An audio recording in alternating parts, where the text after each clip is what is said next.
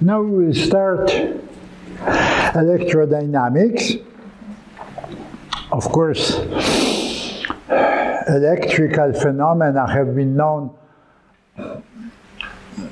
in European culture already by Greeks. I don't know how was it on other continents. No.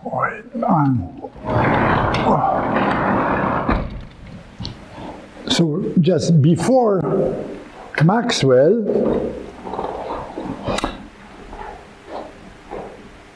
we knew that electricity acts somehow on electric charges, and this action was characterized by the value of the electric field.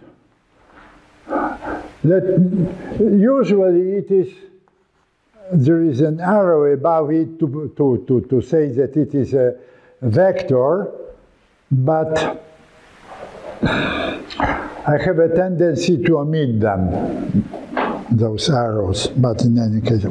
So what is electric field?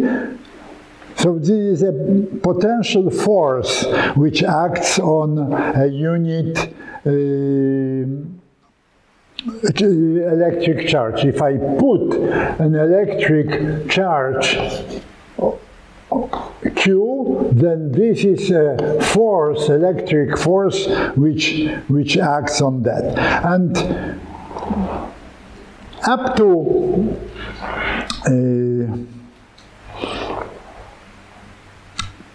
Maxwell, people were thinking about physics as interaction, in terms of interaction between bodies. But Maxwell started this field theoretical way of thinking, that if two charges attract each other or repulse, then they do it with intermediation of a field, that one of these fields produces an electric field, and now if we put the other one in this field, then there is a force which acts on them. On the other hand, this also produces its own field, and the first one feels not just this charge, but it feels the field.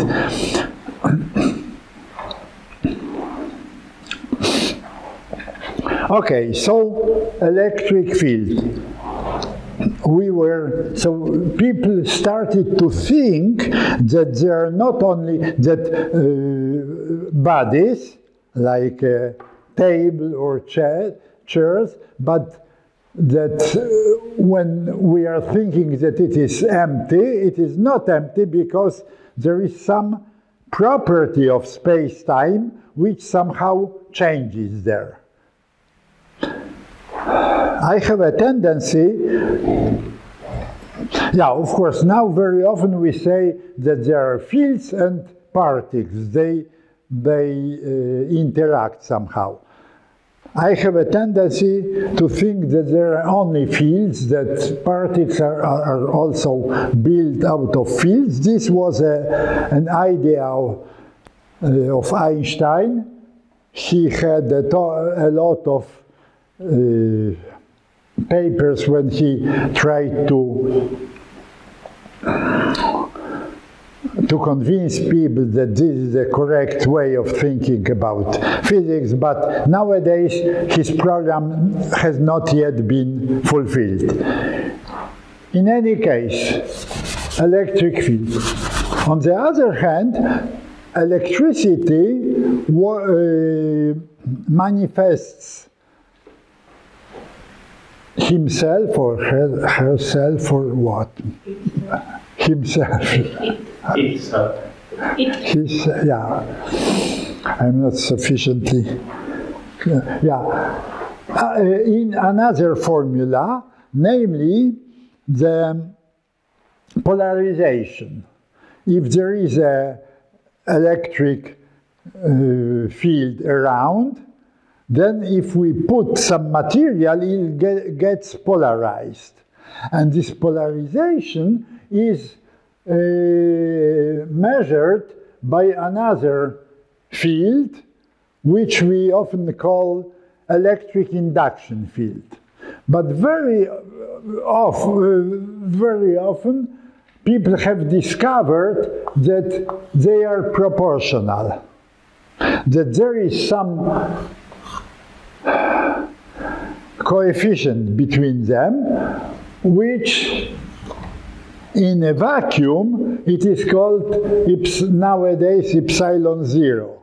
I hate this terminology, but at the moment, let me follow it because I want to somehow show you how the Maxwell theory was conceived. Therefore, at that time, there were two different manifestations of electricity, namely the electric field. I will skip this arrow, but we remember that these are vector fields, yeah? So at each point, there is something like a small arrow which shows how big is the, of course, this is only a visualization which does not correspond. We have to choose some how big is this arrow for unit electricity and so on and so on. But roughly speaking, we may imagine that there are so arrows, and people immediately started to say that it is a field, vector field, because as on the field there are plants which grow, here there are vectors which grow on the field. So whenever we have a mapping from some portion of a space to vectors, which means that to every vector there is to every point there is a vector which is assigned, then we say it is a vector field. For computational reasons, we may characterize the field by its three components. We can choose some Cartesian coordinates. Therefore, to nicely describe a vector field, we need to have three functions. How the first component of this field depends upon x, y, z, how the second component, and the third. Yeah? So for computational reasons, vector field is nothing but three functions, scalar functions. But of course it is much more, because it behaves under the change of coordinates, under the change of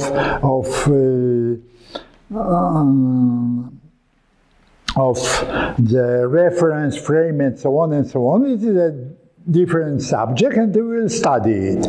But at the first glance, you may say that vector field is nothing but three functions. This is very naive, but sometimes it pays to use it. Yeah, okay. Moreover, there are also magnetic phenomena.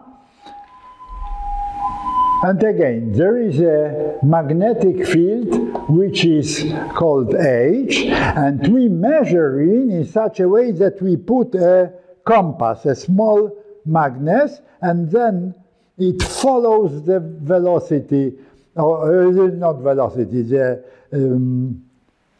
direction of the field, and also the strength of the field corresponds to how fast it will come to that. So, for example, if we have a wire with electric current, then I will soon come to that. There is a magnetic field which is produced around this electric current. So there is this. However, magnetic phenomena manifest themselves also in another way, namely, again, polarization. If I put the material, ferromagnetic material, then it will be magnetized. So again, a polarization, and this polarization can be measured by, again, a field which is called magnetic induction. And again, people were able to show that these fields are proportional, although they have been measured in completely different units, because these are different phenomena completely. So the first observation was that, again, these two fields are proportional. However, this proportionality, I have written 0, which nowadays correspond to the fact that it is in vacuum, or in the air, which doesn't differ too much from the vacuum. But in the electric, nowadays, people have produced a lot of very strange materials where this M can be even negative. You probably have read that there are aircrafts or airplanes which are non-visible by the radar because they have negative mu or something like that. This technology is very much advanced. In any case, in times of Maxwell, there was E0 and mu0. However, they knew already the electric materials where those E was slightly different, and some materials where mu0 was different from mu0. In any case, in vacuum, people have calculated these coefficients with a pretty good accuracy. It was known. And the following equations have been, or law of electromagnetism, have been known. First of all, it was known that the total flux of electric induction around through the boundary of some region is equal to the total electric charge which is contained there. But of course, if we translate it into very small regions, then we will obtain the differential form of this equation, which is the divergence of D is equal rho, where rho it is charge density.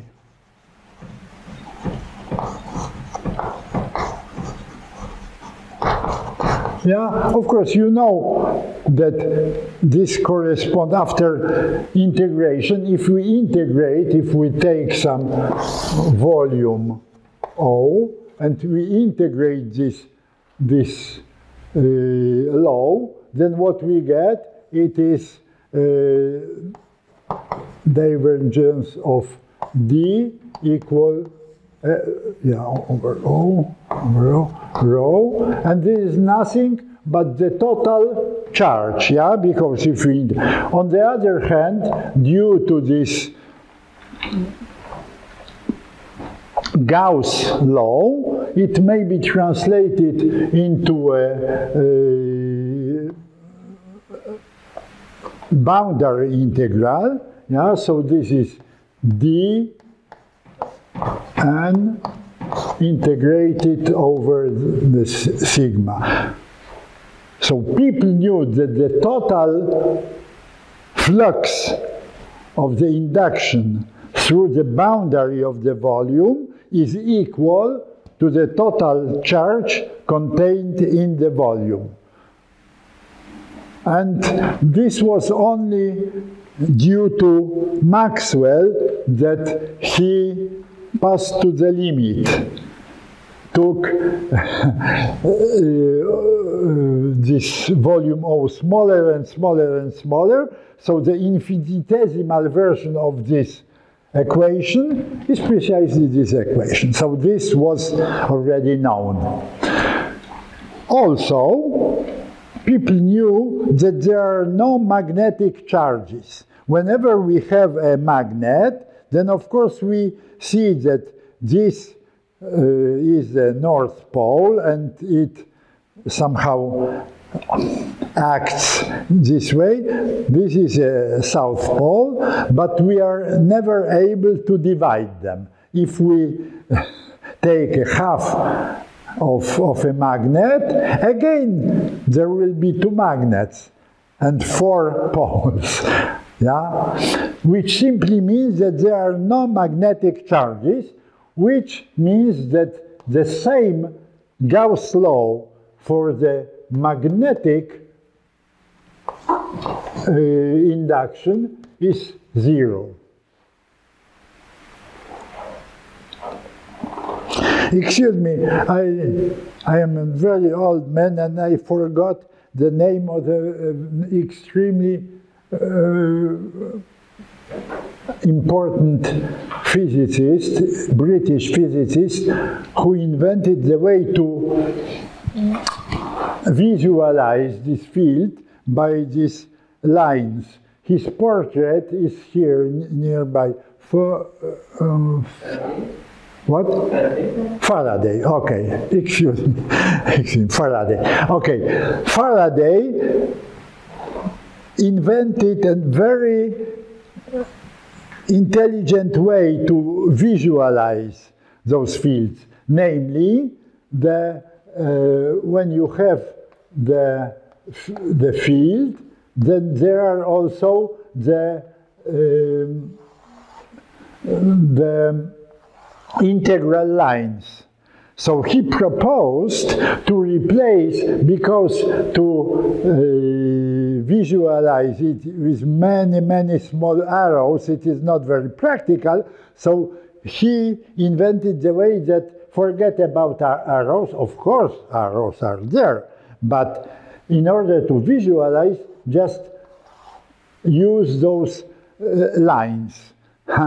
But there is one problem, because line shows the direction, but does not show how strong is. So he invented that the density of line will be proportional to the strength. If the strength is big, then the lines will be very dense. If one line represents 1 unit of d per 1 unit of the surface. So it was very, very intelligent. It's, from the scientific point of view, it is nothing, just a way to visualize. But thinking in terms of those lines was very helped people to understand the structure of this electromagnetic field. So in terms of those lines, we may say that magnetic lines never have no end. electric lights end on charges, whereas magnetic lights must always be closed. Yeah, it is not very deep what I have told you, but this visualization really helped people in the 19th century to understand the structure of, and this is due to Faraday. Okay. Moreover, so I leave it. Moreover, people knew that whenever I have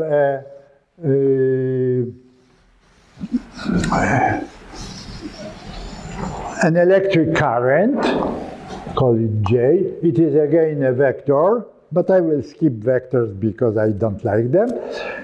Then immediately it produces a circular magnetic line about magnetic field around it. For the first time I have seen this in elementary school, I believe when I was 11.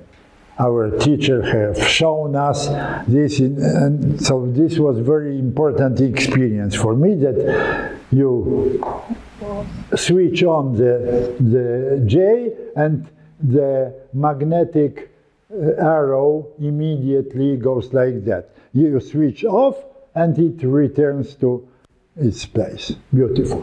And again, people have measured it that very close, it is stronger, then it is bigger, and so on. And finally, they came to the conclusion that rotation, which is curl, in Polish language, curl is denoted by rotation, rot. Yeah, okay, but it is just curl. That the curl of H is proportional to J. Again, there have been first Biot-Savart law, which is integral, but it is Maxwell came to conclusion that it is much more handy to consider those laws in differential form. So, and finally, Faraday himself discovered this magnetic induction law. Yeah? So the curl of E is equal to B dot. Yeah, that if we move a magnet within a conductor, conducting, then it produces the electric field, and this electric field acts on electrons, free electrons, which provokes the electric current. Of course, at the beginning, this law was written in integral form as a relation between the change of the flux and the electric current which is provoked, but it is much better to pass to the differential form. So Maxwell began his story with this equation. So first of all, he noticed, by the way, this is Faraday law. These two are called Gauss laws. Gauss. This law is called Ampere. Ampere was a French physicist at the beginning of 19th century. He did, so this is Ampere.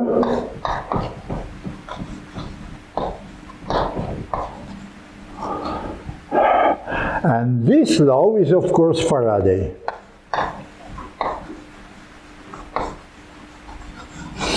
Yeah, this is fundamental because this enables us to produce electricity in electric station. So first observation by Maxwell, he was not first to write down in this way, but mostly in textbooks, this law was not written this way, but was written in integral form. And therefore it was difficult really to understand the meaning. Maxwell has written that, and he told, no, it is impossible. It cannot be true. Why cannot it be true? Because if I apply divergence to both sides, then I obtain divergence of curl of H, but divergence of curl is 0. As we will see, I don't know how much did you study this, but probably you know it. But I am going to enter a little bit into this vector calculus or something like that, but probably you know it, yeah? Divergence of curl is 0, which simply means that if this is true, that the divergence of J is equal to 0. But this cannot be true. Why? Because this phenomena we have already discussed when I was deriving for you sound equation. And I have written the continuity equation. Continuity equation means that at that time this was continuity, matter continuity, continuity for the density of the air. But also, in case of electricity, this is continuity equation which tells that no charge is created. Of course, creation and annihilation of pairs may occur, and it is an important phenomenon. But there is never a charge is created. Only God is allowed to create electric charge. We are not. We never create charge. We only somehow create pairs. And this law tells you that if I integrate, because if I integrate this, I have already discussed that, but I will slowly repeat. If I integrate over a volume O, then of rho dot, but so this is what? This is total electric charge dot. Yeah? On the other hand, this is a divergence of U, so this is of the divergence of J, which again is, this is of integral over O. So we translate it into an integrate over the surface, J n d sigma. So if this is fulfilled,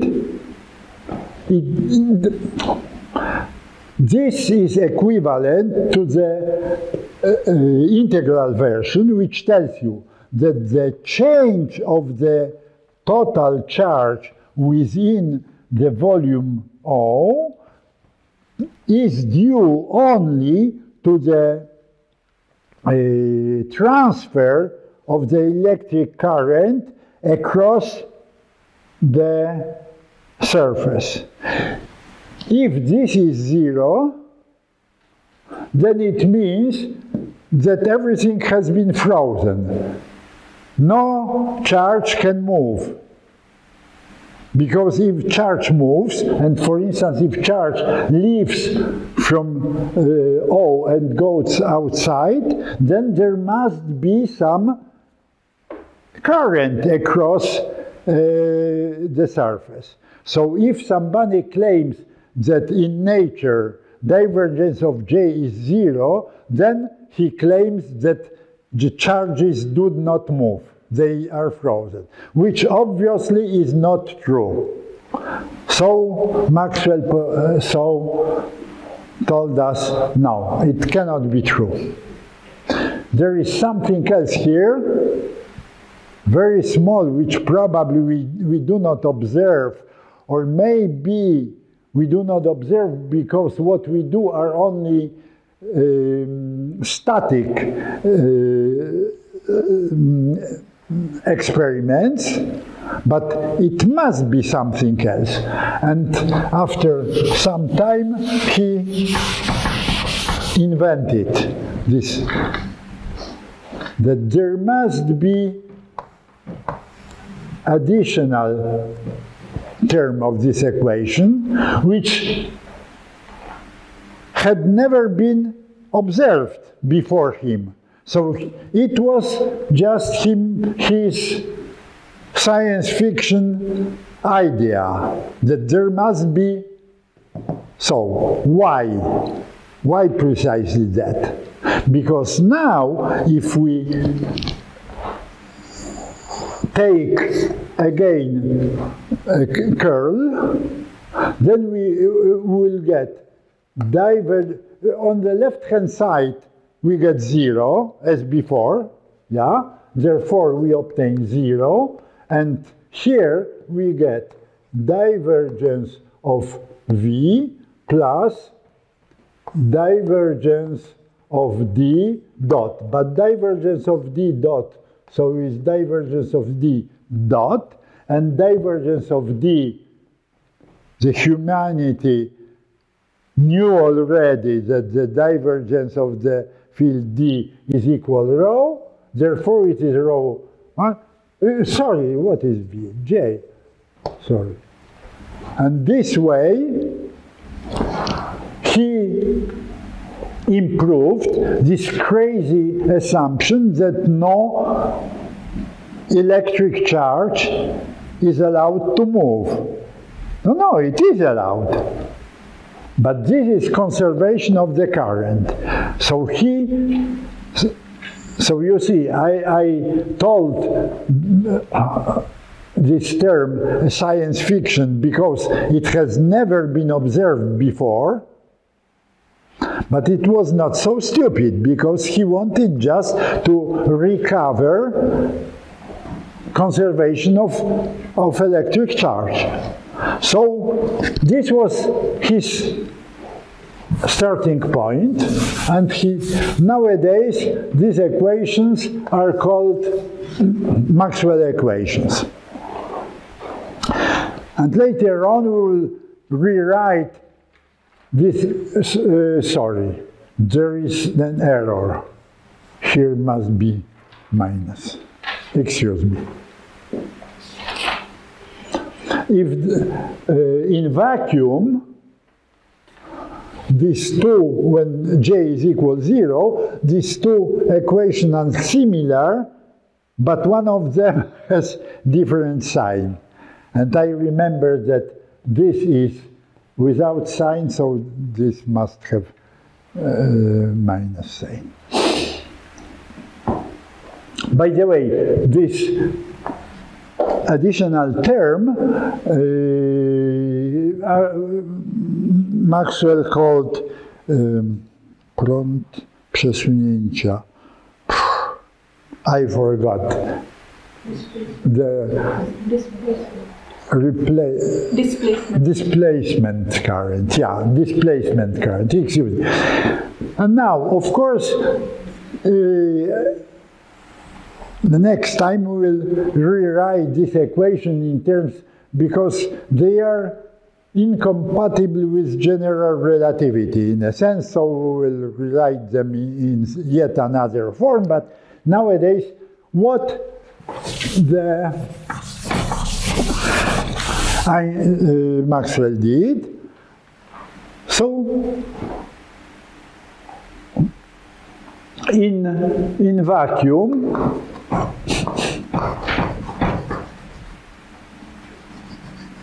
we have both divergences of B equal divergence of D equals 0, and now curl of H equal D dot, curl of E equal minus B dot. Okay? And now let us make the following exercise. Let us calculate second time derivative of D.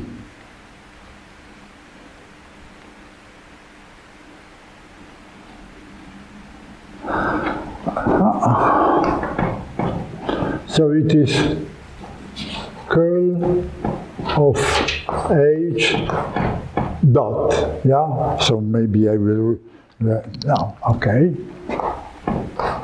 Which is equal curl, which is equal D over dt, curl, and the relation between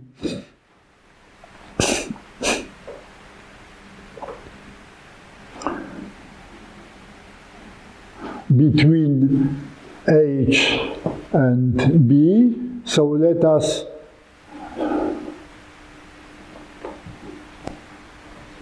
instead of H put B over mu 0. This is a constant, so it is equal 1 over mu 0 D next curl of B dot.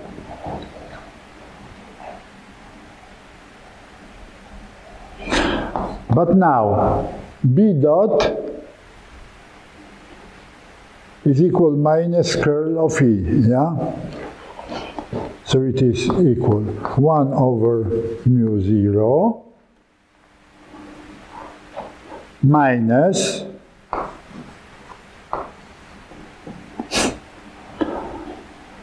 double curl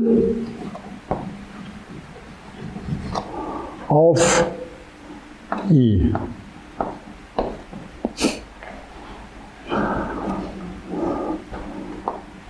So just one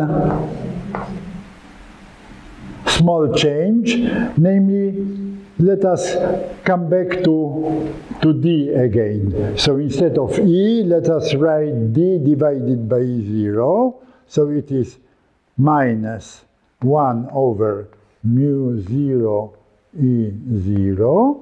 And now there is curl of D. Now, what is this operator?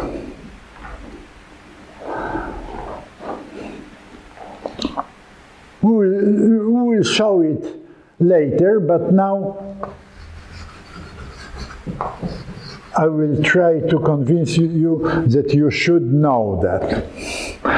It is minus Laplacian plus gradient of the divergence. I will prove it because it is relatively easy to prove. I will prove, but nowadays I don't want to break this story. So this second term vanishes. Why? Because in vacuum the divergence of electric field is 0. Yeah? So what remains is simply minus Laplacian. Here was minus. So finally we obtain plus 1. So finally we obtain the following result. Unfortunately, this second table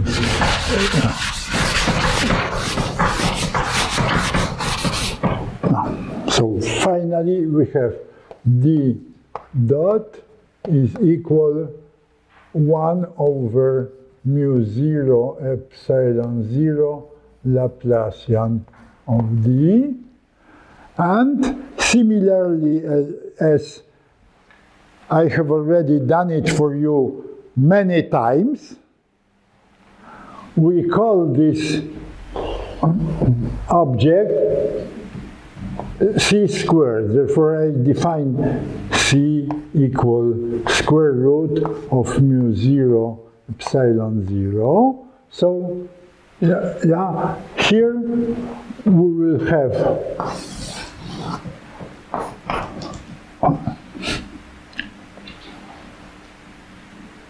oh no, vice versa. Excuse me. No, excuse me. It is other way around. It is d2 over dt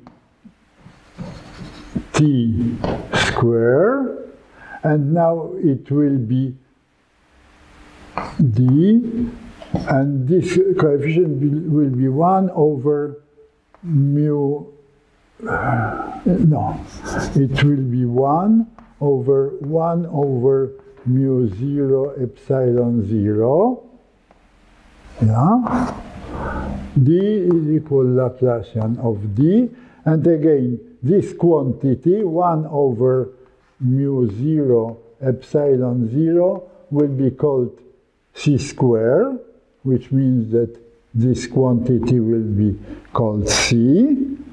And this way we obtain, we have already been doing this many times. We see that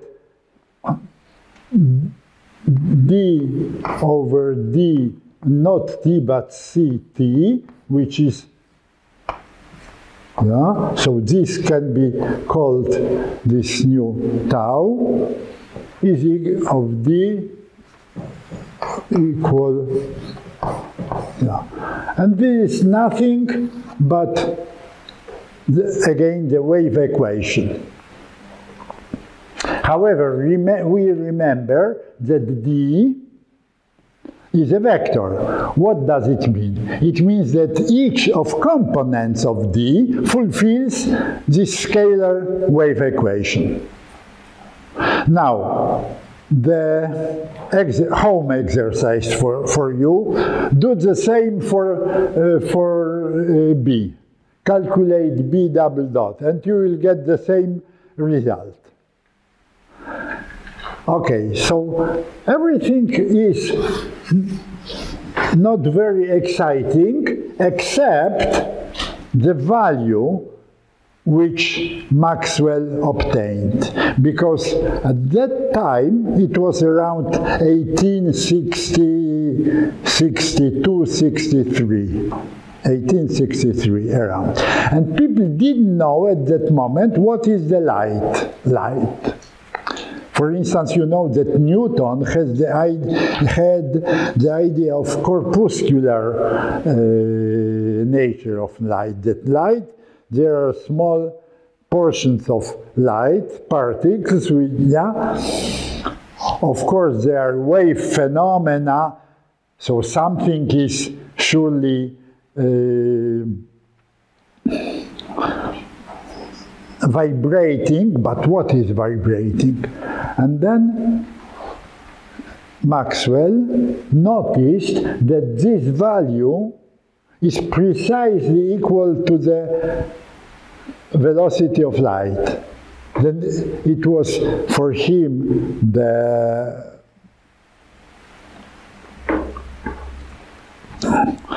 proof that light is nothing but the vibrations of those electromagnetic field. Because he obtained, nowadays I hate this and I like to have one, which means that I change the units, and because it simplifies considerably the theory and so on. However, at his time, the discovery that this particular combination of those coefficients, which were so much with a great accuracy measured in the laboratory, that this combination precisely corresponds to the velocity of light, was for Maxwell the proof that light is an electromagnetic wave.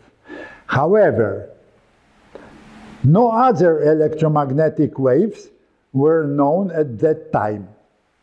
So, in a sense, you may say that he has invented electromagnetic waves, but then for almost 40 years, people were unable to show that we are able to produce such waves. Okay, if it comes to us, the light, we agree that maybe his conjecture is good. It is electromagnetic. But are we able, to produce electromagnetic waves? And it took almost 40 years between this discovery, theoretical discovery, and the actual production and the measuring, because people around 1900 were able to measure electromagnetic waves, the radio, and so on and so on. So it was very important. I believe that I will stop here. So please try this formula. I will prove, because this is very easy. We shall also rewrite Maxwell equations in a modern form. And first of all, next time I will discuss the contradiction between Maxwell theory in this formulation and the relativity, which was later, and how Einstein improved this theory or removed this contradiction. Still one.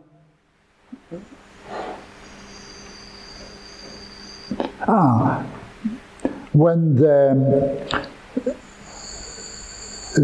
gravitational waves were measured for the first time in 2015, you remember, 2015, then it also took a very long time between the theoretical discovery of those waves and experimental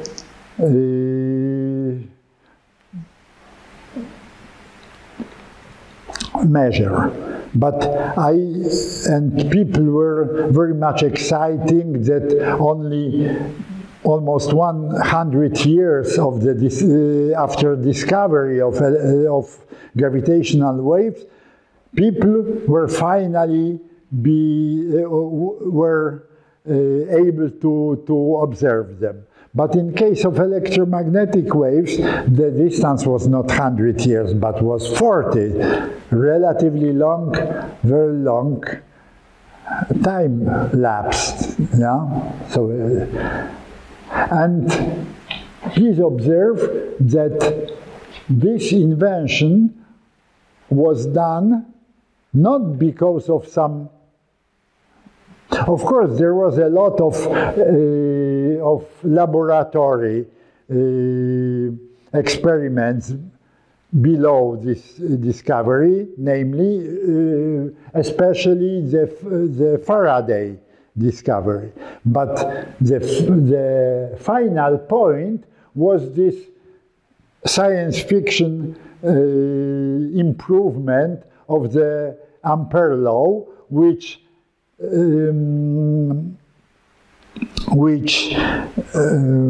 Maxwell has done because of the beauty of the mathematics only, without any experimental support. Now, thank you very much.